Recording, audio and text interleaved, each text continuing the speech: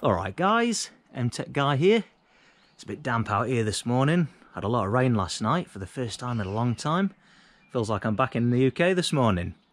Anyhow, today we're going to be taking a look at the E60 M5 and we're going to be talking about Vanos Solenoids. Now, these parts can present issues. It can cause rough running with these cars. It's not uncommon, and if you do experience issues with your Vanos Solenoids, diagnosing the whole Vanos system can be quite a finicky system to diagnose, but if you take the right approach, the right steps along the way, it shouldn't be that hard and it shouldn't be too expensive unless it's your Vanos pump that's failed, and if that's the case then you'll be needing a good sit down after swiping your card for a new one of them because they're bloody expensive. But otherwise it shouldn't be too bad. But anyhow, let's take a look around the front of the car. We'll get the bonnet open, we'll take a look at that beautiful S85 V10 engine, and let's talk about Vanos Solenoids. Alright, so the S85 engine has 4 Vanos Solenoids altogether. There's 2 in each Vanos unit, which sit at the front of each cylinder head here. If we take a closer look, you can probably just make out the Vanos Solenoid just down there. That black bodied one down there, look. Alright, so what are the Vanos Solenoids and what do they do? What's their job? So of course the Vanos system is BMW's version of variable valve timing, and the Vanos Solenoids control the oil pressure to the Vanos units and they adjust the intake and exhaust camshafts. So when the solenoids start failing, what does it look like? So normally you'll see a loss of power and torque, especially down the lower end below 3000 RPMs. You normally get a rough idle. You can experience cold start and stalling issues, engine hesitation and bogging, especially down the lower rev range. Okay, so if you are experiencing them type of issues, what do you do to identify if you have issues with your Vanos system? So you'll normally get Vanos related codes in most cases, and that'll be along with a check engine light, and them codes, for example, will normally look like a 271A, B, C and D, and this is the DME triggering the Vanos codes when the cam position isn't reached or it exceeds its target within 1500 milliseconds. But keep in mind that the DME can't read the actual Vanos pressure. So the first step is to run a Vanos solenoid performance test, and this can be carried out using software such as DIS, IMPA, ISTA and the likes. Now, sometimes the readings can show just slightly out of spec. This is very common. If it is the case, it's worth taking the car out for a decent run, get it nicely warmed up, and then when you're back home, run the tests again. Now, the readings can be very finicky, so if it's only a minute amount out of the target tolerance, don't worry about it too much, unless you're experiencing idle issues or engine performance issues, especially at the lower end of the rev range. Then if you're running a test, and like I say, if it's just marginally out of its tolerance, it's pretty normal, so don't worry about it too much. Alright, so what parts make up the Vanos system, and what does it look like when they start to fail? So of course you've got the wiring and the wiring connections to the solenoids themselves. Now, operating current can become compromised through wiring degrading, especially if it's had contamination from oil leaks. The connections may require cleaning also, and if there has been oil leaks present, once the oil gets into your wiring harness, it can start to wick up the inside of the insulation. Don't ask me how it happens or the science behind it, I don't know, but I've seen it many times. Now, each Vanos solenoid is fitted with several O-rings, and these O-rings can degrade over time due to age and constant heat exposure, and this can cause the oil pressure to bypass the O-ring seals and affect the performance of the solenoid control.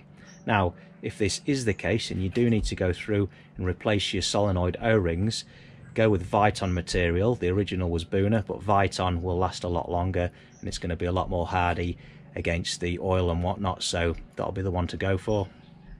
Okay, now the Vanos solenoids themselves can become dirty over a long period of time due to bad oil, oil sludging, and then contaminants getting stuck up inside of them, such as rod bearing wear material. Even after putting a new set of rod bearings in, that old material can still be rammed up inside your Vanos solenoids, and also you can get fragments from the Vanos pump itself. If it's started to wear out or die, that can also get stuck up in the solenoids.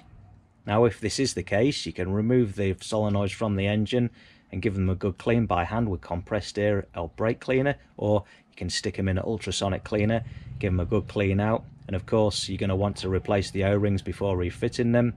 It's not often that cleaning will solve the Vanos performance issues if they are dirty, and to be honest, if you are going to all the trouble of going that far, you might as well just replace the solenoids themselves, especially when the car's at this kind of age. And then lastly, for the Vanos solenoids, they can begin to fail over a long period of time just due to the very nature of a solenoid valve itself. They can become lazy or just fail altogether, where it literally just stops working. Now, anytime you have to remove the Vanos solenoids from the engine itself, just keep in mind that you're introducing air into the system. So once you've refitted it, you're going to need to run the Vanos bleed procedure with the relevant software just to get any air out of the system, or it's going to cause you issues and it's going to cause a lot of noise also. And then once you've bled the system, it's worth following it up with the Vanos performance test again, just to see that everything's all as it should be. Now then, if you are noticing a lot of noise from your Vanos system, it's unlikely that changing out the solenoids will help reduce the typical noise issues, especially with earlier cars like mine. Super noisy, they've got the noisy Vanos gears, so yeah, it's not going to resolve it by just sticking a new set of solenoids in there. Don't worry about it. The Vanos system also uses a pressure accumulator, and although it's got the potential to go bad, I've never heard of one failing in the past.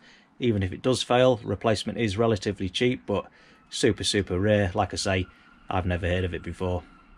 Now, whenever you are diagnosing the Vanos system, before jumping straight into the solenoids, you want to keep in mind that the supply line can also cause issues to the performance of the solenoids. It can develop leaks over time and reduce the pressure of the oil supplied to the Vanos units. Also, of course, the Vanos pump can cause the same issue too if it's developed a fault. So this is something to keep in mind if you do run a Vanos performance test and then readings are way off. It's not always necessarily the solenoids themselves. Now, whenever you're diagnosing the supply lines or the Vanos pump itself, you want to be checking out that Vanos oil pressure.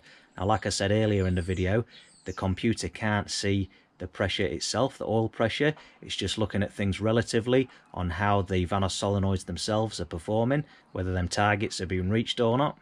Now, the correct way to check the pressure is to install a pressure gauge on top of the system here, but you want to keep in mind that this Vanos system runs at extremely high oil pressure. We're talking around 115 bar, so it's way up there. So whatever gauge you're using, make sure it's rated for the pressure of the system. You don't want to be sticking any old pressure gauge on there, because if that thing blows off, and I've heard of it happening in the past, you can't be mucking around with it. Use the proper equipment and don't mess around. 115 bar, extremely high pressure.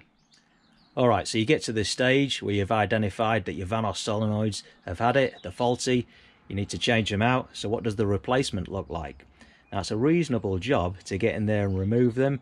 Got to take the fan unit out, the radiator's got to come out, and you need to use a special T20 Torx tool to remove them. Not any T20 Torx bit on the end of a driver.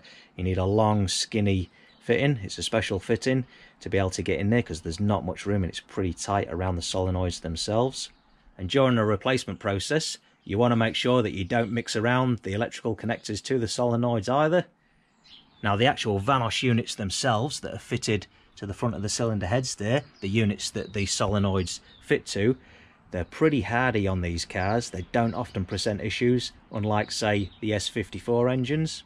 Now, the early versions of these cars, the early versions of the S85 V10 engine, had a different style of solenoid. They did supersede it later on to a newer type, and you can usually identify that. The old ones have a black body, the new ones have a silver body. So, of course, if you've got the older type on there and they are presenting issues, get them changed out for the newer style. They're supposed to be a little bit better. Now, Vanos solenoid replacement for one of these engines used to be super expensive, especially if you're going for the genuine BMW ones, which is what you should be doing if you are changing them out. Now, luckily, just recently, the price has dramatically dropped for the genuine BMW solenoids. They used to be over $1,000 each, but now you're looking around $450 each. So replacement of the Vanos solenoids is a much cheaper option now, thankfully, and it's not often you can say that about many parts for these engines, that's for sure. Okay, so Vanos solenoid experiences with the S85 we're looking at today with my car here. Now, just before I bought the car, it was experiencing issues, and I went through a diagnostic process. The garage that sold me the car, the one that prepared the car for me, and initially they changed out 2 Vanos solenoids for the newer type. Didn't fix the problem, and under further investigation, it turned out to be the Vanos supply line, the one down in the sump there, so that was replaced. Everything was resolved.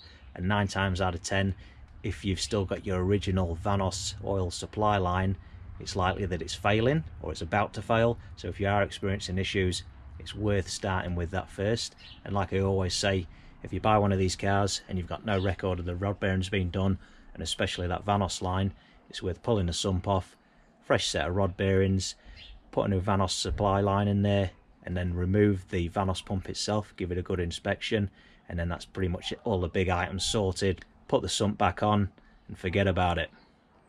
Alright guys, so there we have it, Vanos Solenoids for your S85 V10 engine. And like I say, it can be quite a finicky system to diagnose, but if you take the right approach and the right steps, it shouldn't be a big deal. Now, if you've experienced issues with your Vanos Solenoids, you own one of these cars and you've been through the process and got it resolved, make sure you talk about it in the comments below, because it really helps other owners out when they're going through the diagnostic process, and it just builds a bit of information for the community. It's all good stuff. If you found the video interesting or useful, don't forget to give it a like. Make sure you subscribe to my YouTube channel for more M5 content. I'm MTech Guy. Thanks a lot for watching.